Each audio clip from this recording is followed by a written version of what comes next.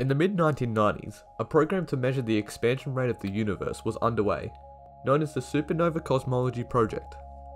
This project was led by Saul Perlmutter, who was asking the big questions about the future of our universe.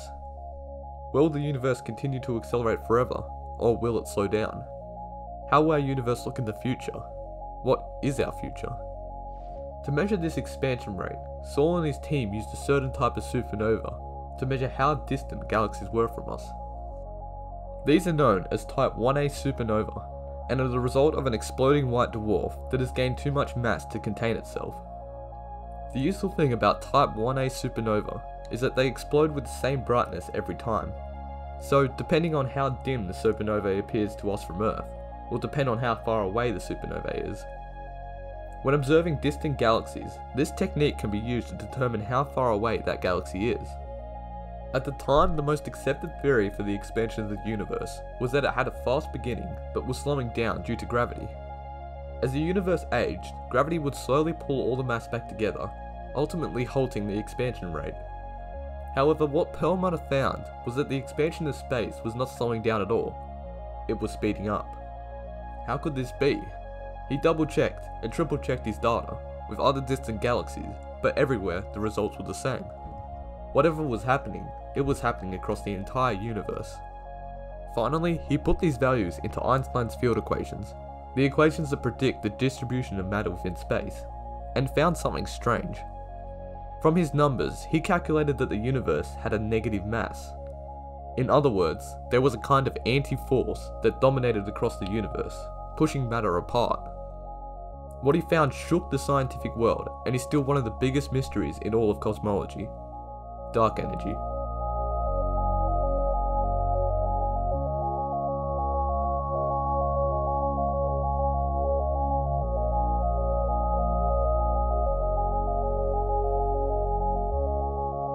When scientists first discover something that they can't see, they usually call it dark. They decided to name this unknown force dark energy, which is a terrible name. It isn't dark as such, just unknown. The first thing to learn about dark energy is that it exists in minuscule amounts. In fact, in every cubic meter of space there lies only 10 to the minus 27 kilograms of dark energy. This is about the same amount as 4 hydrogen atoms. You probably think that this amount is pretty much nothing, but here's the difference. Dark energy's density is uniform across the universe.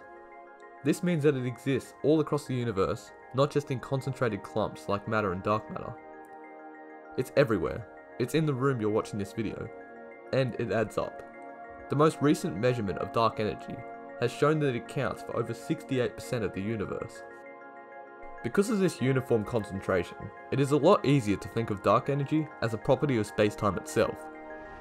Where there is space in the universe, there is dark energy, and this also ties in with the idea of an accelerating universe. While dark energy can be thought of as a kind of anti-gravity that pushes matter apart, a better definition is that it expands the very fabric of space-time. As dark energy stretches space-time, the matter within it is diluted, and the overall density of the universe is reduced. However, this doesn't apply to dark energy. As more space is created from expansion, the dark energy content is not diluted at all. It's kind of like stretching a piece of fabric without ever reducing the thickness, and this is why it can be thought of as a property of space-time. You can stretch space tenfold and dark energy's density will never decrease. Where there is space, there is dark energy. The amount of dark energy is always increasing, and it never stops. In fact, this very phenomena might have been predicted by Einstein in his theory of relativity. When Einstein was forming his theory, he needed to make his equations work for a static universe, one that was unchanging. What he found was that his theory of gravity would cause all of the matter in the universe to be pulled back together, causing a non-static universe. So he incorporated a constant value, known as the cosmological constant, which would counteract the force of gravity.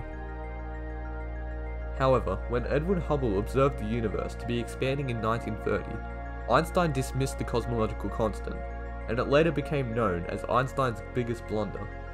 But what if it wasn't? What if he had predicted something else? Dark energy. When dark energy was first discovered, physicists were forced to reconsider the idea of the cosmological constant.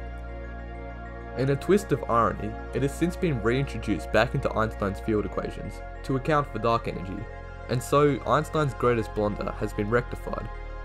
But while the cosmological constant is the best mathematical explanation for dark energy, there is still no theoretical explanation for how or why it occurs. Our best explanation for dark energy is that it comes from vacuum energy. Vacuum energy is a quantum theory that states that even in a space devoid of matter, there are virtual particles.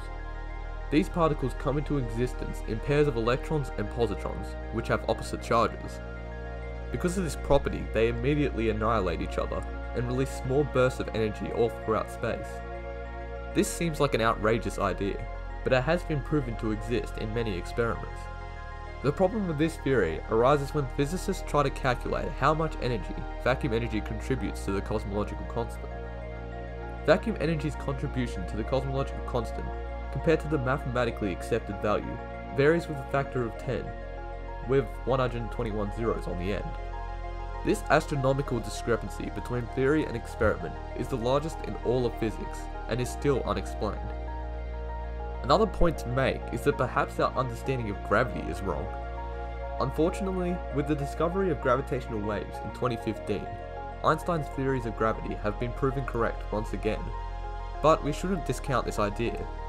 It is like how Newton's gravity isn't wrong, it was just missing the full picture. There could be a new layer of complexity that Einstein missed that could solve this riddle. Unfortunately, we simply don't know for the moment. Dark energy, along with dark matter, are two of the biggest unexplained mysteries in all of cosmology. While we have mathematical definitions for them, and even measurements of their prevalence in the universe, there is still no theoretical explanation of how or why they exist. However, with teams working across the world, such as Saul Perlmutter's, to solve the dark energy problem, the solution will come sooner than we think. And if you enjoyed the video, be sure to leave a like. If you want to learn how dark matter and dark energy will control the fate of the universe, make sure you subscribe for that video. Until next time, goodbye.